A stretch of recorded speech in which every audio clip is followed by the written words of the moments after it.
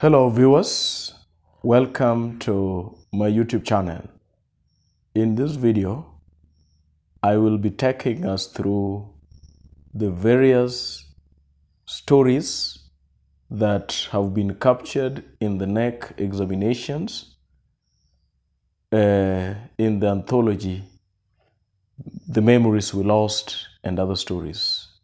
So, having discussed all the 14 stories in the anthology A Silent Song and Other Stories, I would want to embark on a series of stories in this anthology, Memories We Lost and Other Stories. First of all, allow me to take you through some of the stories that have been examined in KCSE NEC examinations. And this anthology, Memories We Lost and Other Stories, was first examined in the year 2018. And in 2018, the story of reference was Barry McKinley's short story, Almost Home.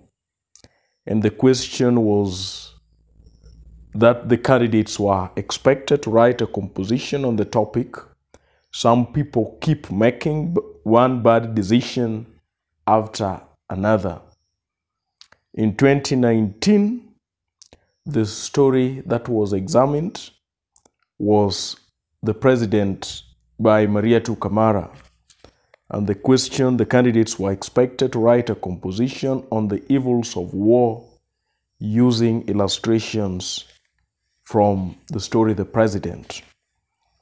2020, the story examined was No Violet Bulawayo's Hitting Budapest, and candidates were expected to write an essay to illustrate the truth of the statement that children growing up in urban slums today face many challenges.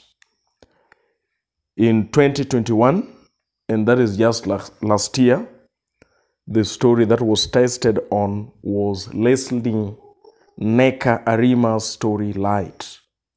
And the question was that the candidates were expected to write an essay to support the statement that distance between parents and their children can be an obstacle to effective parenting. So fast forward to this year, I'll be going through the remaining 10 stories in this anthology, and at the end of the discussion, I'll try to give my prediction of the story that could be set in this year's KCSE.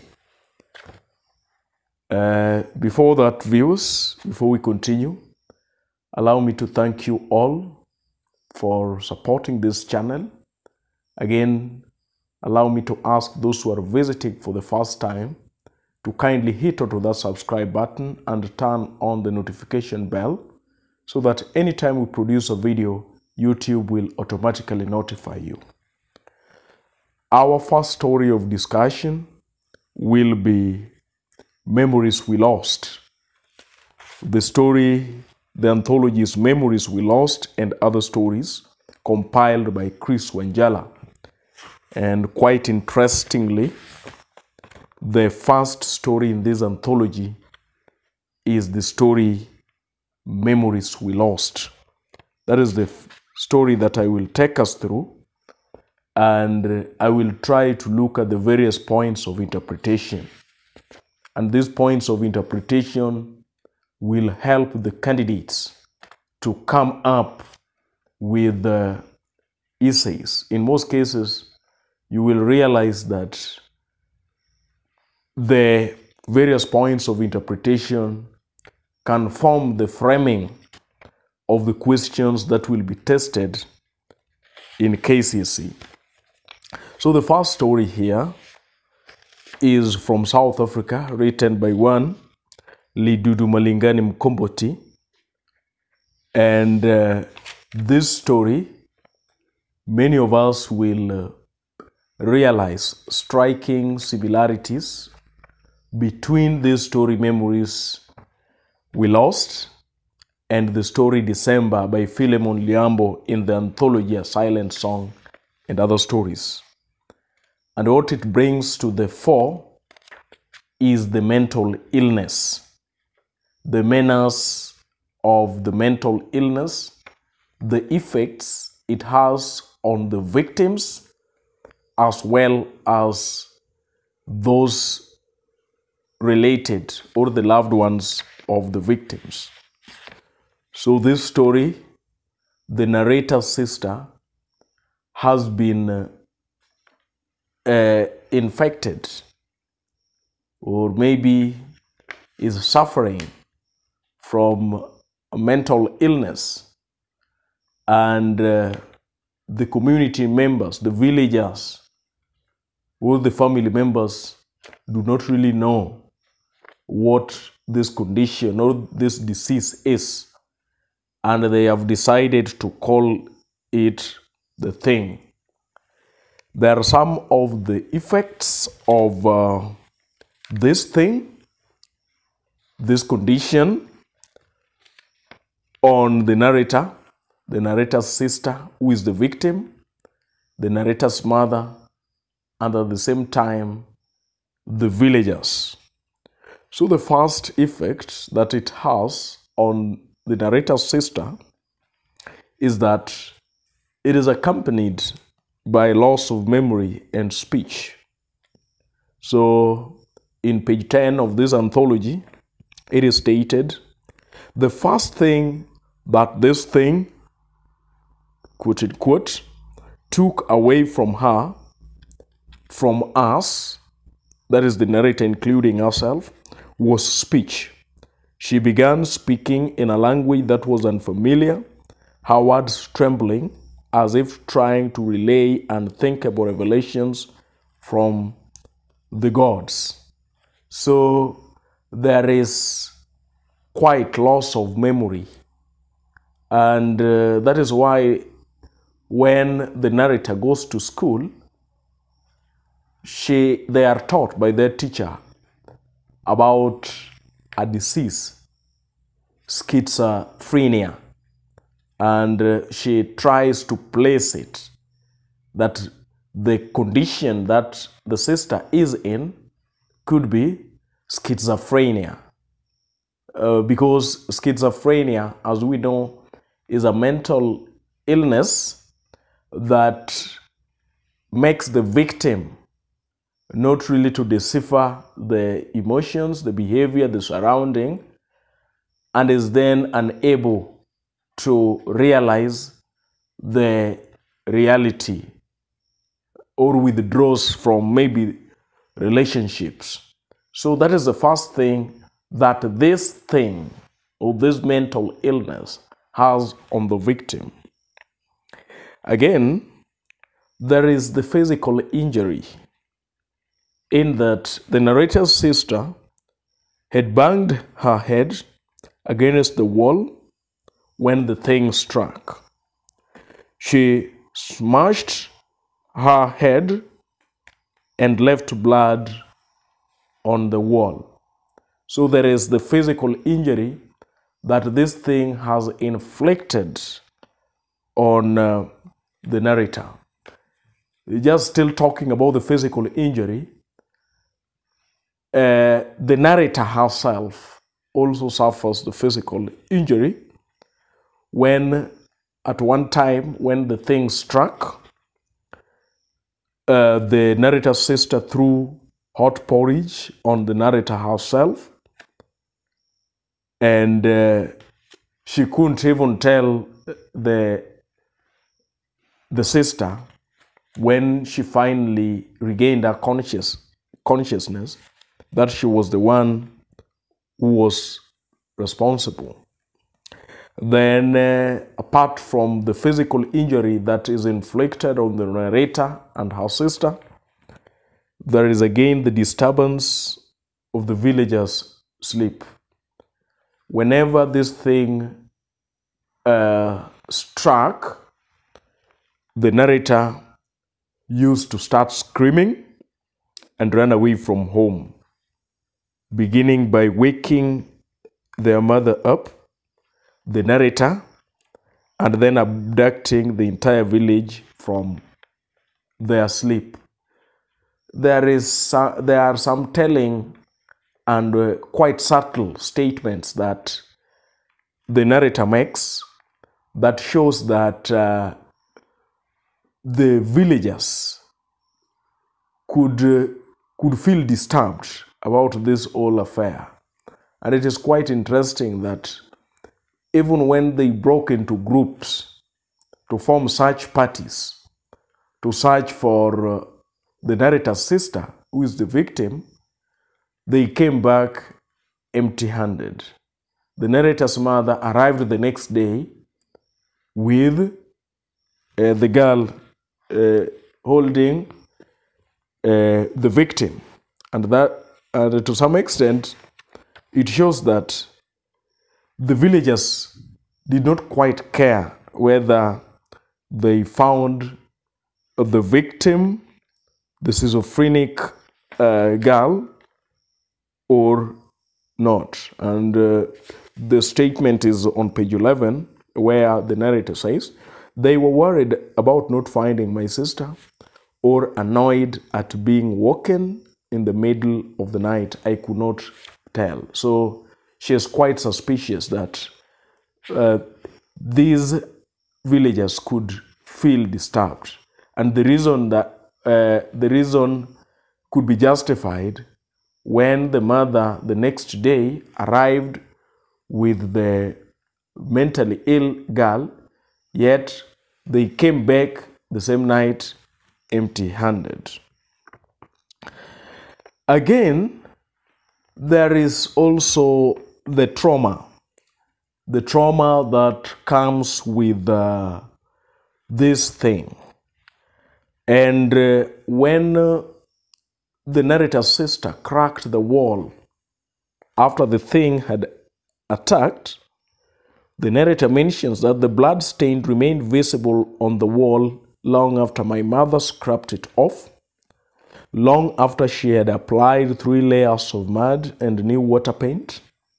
The stain stayed long after the sangoma came and cleansed the spot where my sister had bludgeoned her head.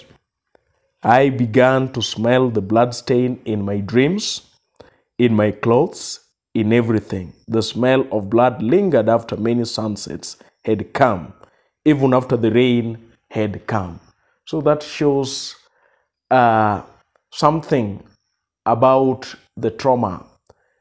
She is left mentally disturbed about the banging of her sister's head. She will know no peace so long as this thing is still attacking the sister. Then another effect of this thing is that in an attempt to cure the victim of this mental illness, the narrator's mother has quite she has quite come to develop or adopt quite disparate measures to bring the cure.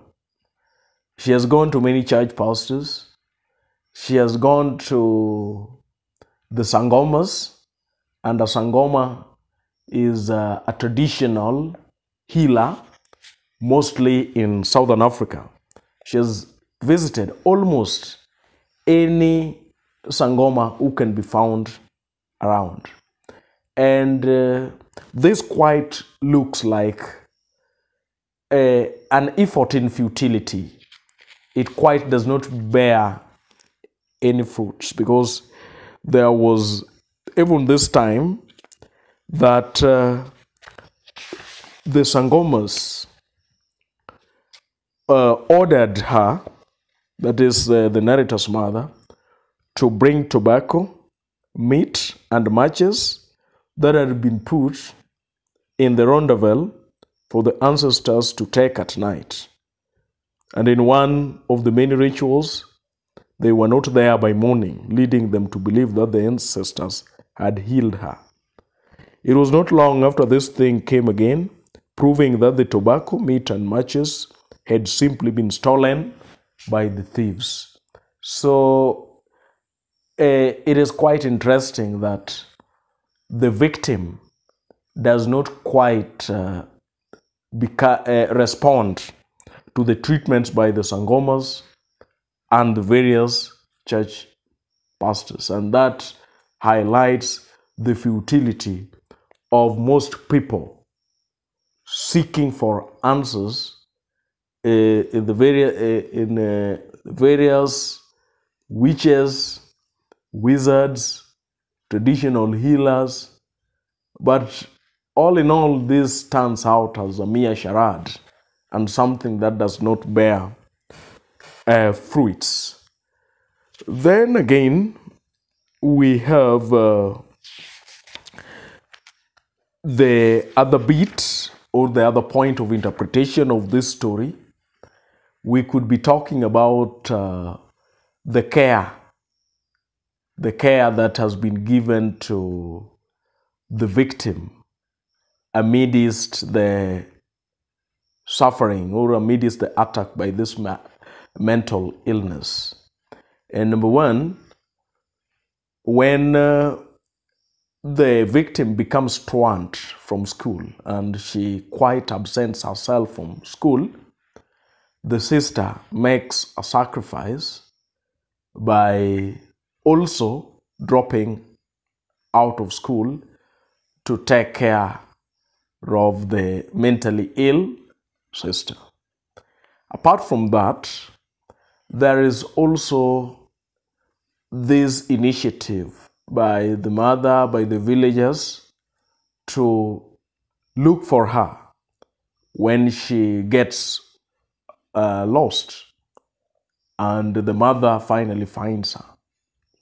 Then again, the narrator's sister at some point take the narrator outside in the rain, and they play as the rain rains, and all this she's doing so that the sister can recover some of her memories.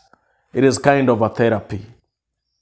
Then lastly, when the narrator's mother, with the help of the narrator's uncle called Smelly Foot, conspire to take the victim to Nkunzi. And Nkunzi here is also a Sangoma, is from a remote village in which houses were lined miles apart from one another. He was famous for baking, quote-unquote, people and claiming to cure them. The narrator overhears the mother and Smellyfoot discussing that they are going to take the narrator's sister to Nkunzi. She had heard of how Nkunzi baked people.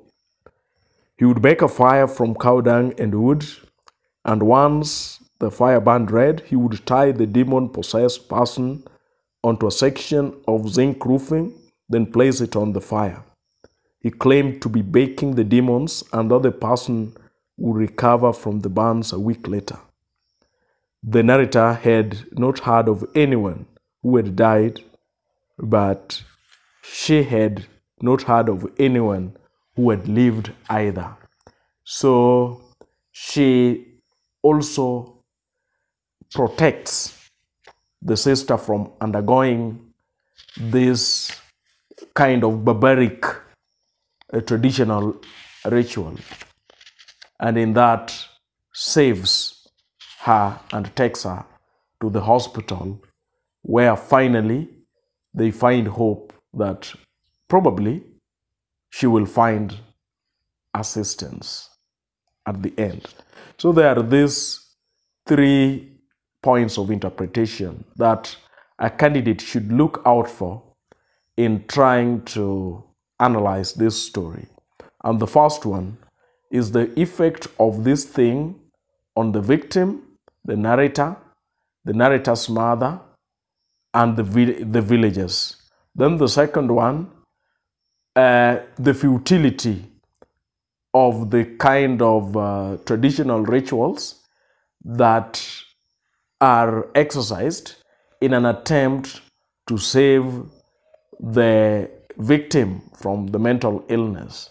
Then lastly, number 3, the understanding and the care that the family members of the victim by mental illness bring to the table to finally bring optimism and hope back to the mentally ill person.